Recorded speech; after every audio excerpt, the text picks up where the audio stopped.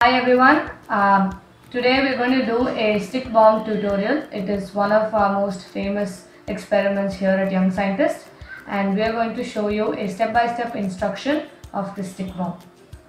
As you see, I have arranged the sticks from 1 to 9 and I have numbered it so that all the odd number sticks are red in color and all the even number sticks are blue in color, so that it's easy for us to understand.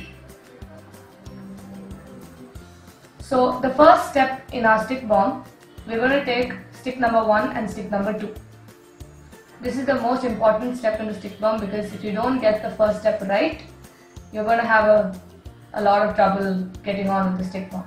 So we're going to take the first 2 sticks, and what we're going to do is we're going to try and form an A. So let's take the first stick and I'm going to arrange it in this position in such a way. As you see, you can see that both of my fingers are at the tips of the stick. And make sure that you arrange or position the stick in the way I have shown you. Then overlap the second stick to form a cross shape over it, as so. Remember that this is not the correct way. You must position in the way that I have showed you before. That is, your stick should be pointing, or the top end of your stick should be pointing at the 11 o'clock or 10 o'clock. Now take the third stick, and this is where the trick is. We're going to form an A, a skinny looking A, maybe you could say. So take the third stick and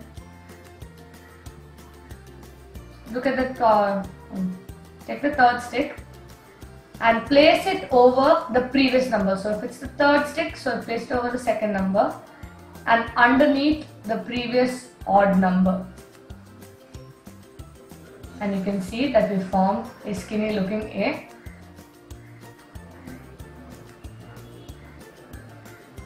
Adjust the stick so that you have a skinny looking A, as so. Now spacing is very important because you will need it when you go on to build your stick bomb. Now comes the second step. You take the fourth stick, and if you remember our odd even rule, you will remember that fourth stick should be parallel to the second stick. And in our overlapping rule, you would know that fourth stick should be over the previous numbered stick, which is stick number 3. So we place it parallel to the second stick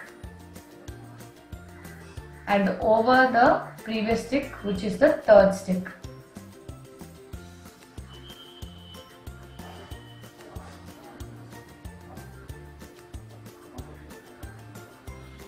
And then you push it in just like in the overlapping rule underneath the previous odd number. So you see, fourth stick is parallel to the second stick, over the third stick and underneath the previous odd number, which is the first stick. Now we take the fifth stick, and again using the odd even rule and the overlapping rule, we're going to do the same thing. Odd even rule, you will have to place it parallel to the previous odd number, and it should be over the previous number, which is fourth stick, and underneath the second stick. Now we take the sixth stick, and again go ahead and do the same thing that we've been asking you to do.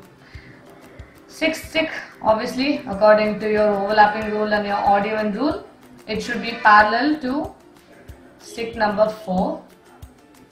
And we're going to place it parallel to 4 and over the previous number before 6, which is stick number 5, and underneath stick number 3. And now all you have to do is continue onwards. You have to keep doing the same thing to build longer and longer sticks.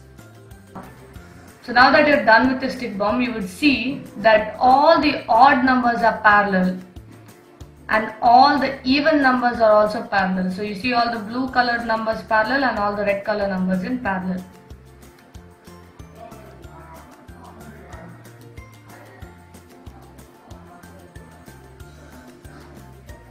So you go on adding more and more sticks to your stick bomb and make it longer. So as you add more and more to your stick bomb, the tension of your stick bomb increases. You can see it as the stick bomb tries to, raise up.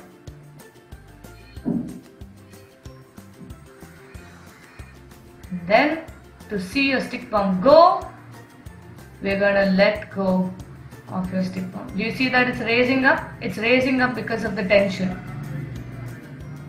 So the more sticks you have, the more it raises. And boom, there's your stick bomb.